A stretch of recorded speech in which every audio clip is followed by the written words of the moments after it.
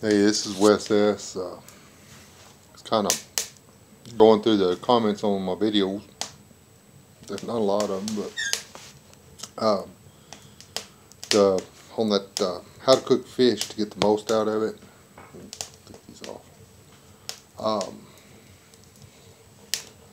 The question is, why do it like that? I mean, um, think about the fish. Okay, its head. I mean, it's got fat in it, right?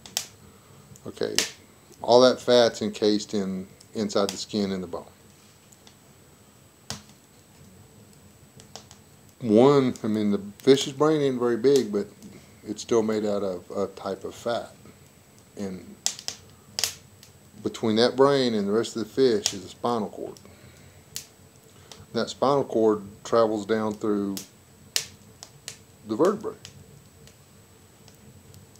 If you can start to liquefy the fats in the head and then allow the heat to travel, or cause that fat to travel down the spinal cord through the vertebrae, and as it cooks, it's going to go through the, I don't know if fish have discs or whatever, but the little connecting tissues or whatever,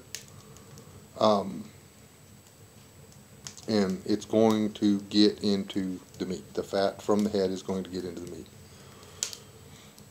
I don't know until you do it for yourself, until you realize. I mean, think about it. When you cook, even just without going through the extra effort of cooking the head first, when you do cook a trout, if you cook a trout head on,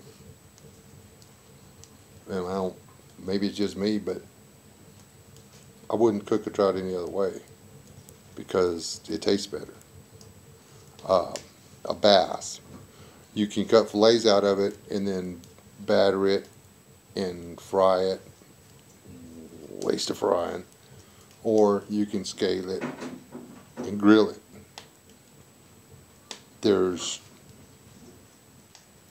I mean, if you take catfish, well, because I mean, that's all I do. Catfish, I always skin them, but a bass, if you fillet it and then grill it, the fillet gets really dry. You have to put butter and such on it. You have to marinate it to get it to do right.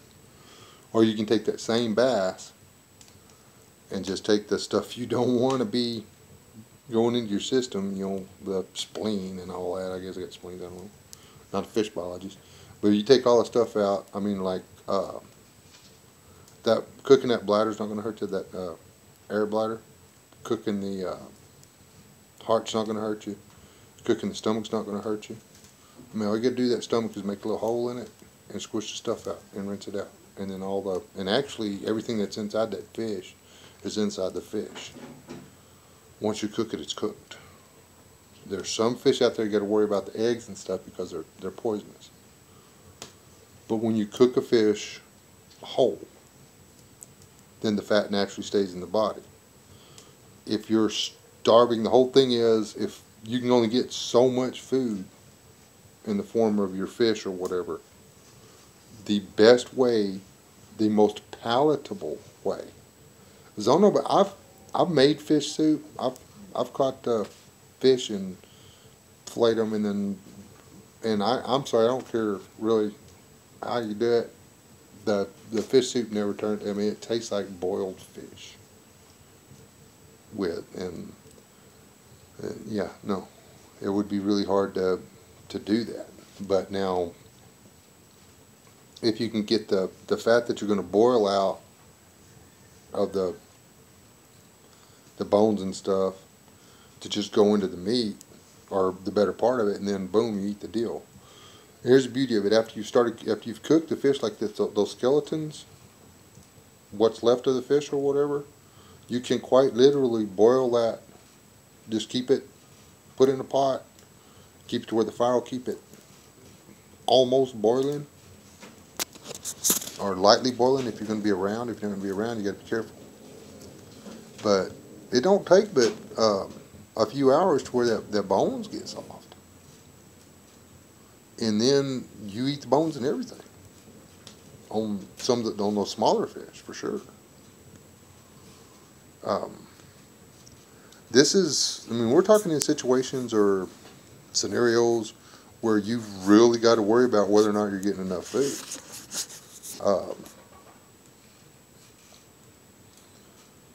It's not so much that there's a right and wrong way. I think I just put how to. I didn't put the right way to. But um, if you catch a fish, and in that fish, that one fish that you catch, say there's 100 available calories in that entire fish, and then you take 10 calories away with the guts and the head, or the guts.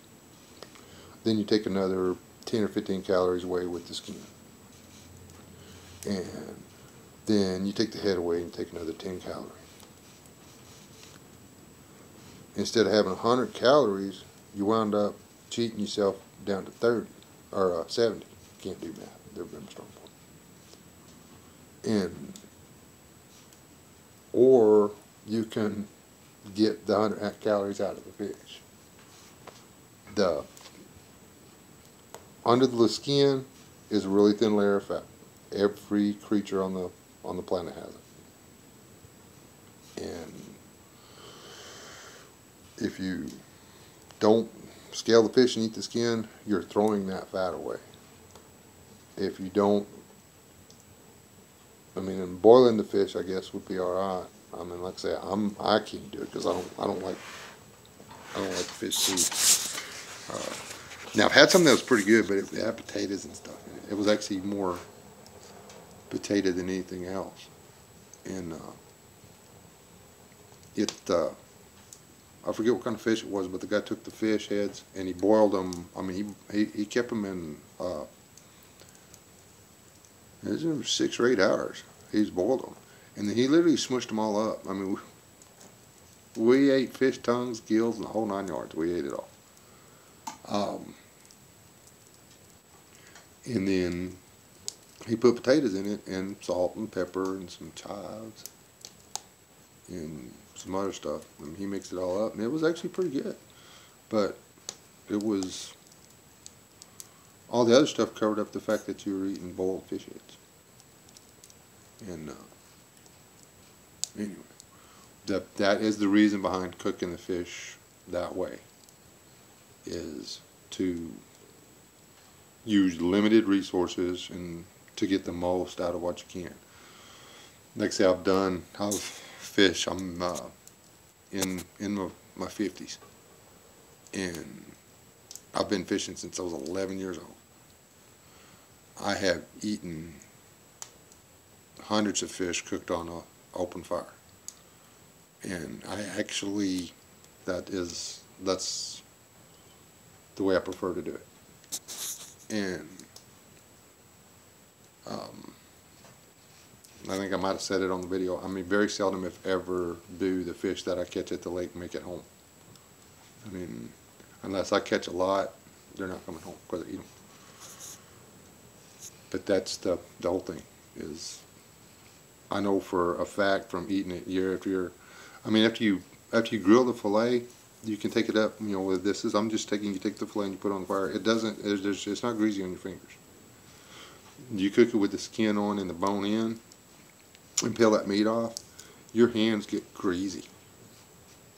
I mean, there's actually a fish oil film on your hands.